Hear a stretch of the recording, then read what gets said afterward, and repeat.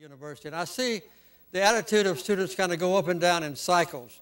I would say now that there's a very encouraging realization among young people that the government can't do everything.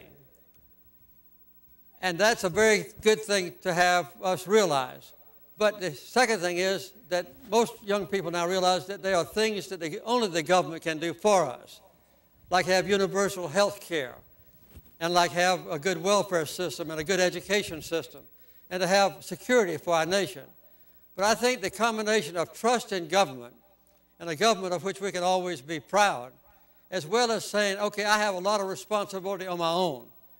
In my own community, I'll do the best I can to inculcate the things that I learned in church or synagogue or in a mosque. I'm going to put into being in my own environment, among my own circle of friends that might be large or small, the highest standards of human decency and morality and ethics and standards.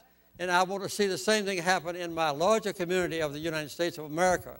So I believe that this is what is now taking place in the minds of young people who have an unprecedented ability to communicate with each other and to share ideals that only exist really within the flexible mind of students.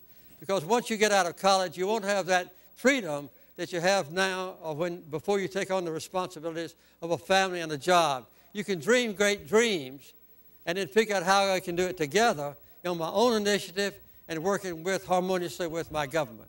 So I think that combination is kind of new with this new generation, and I hope that that's the kind of thing that will originate here in Lafayette. Thank you, sir.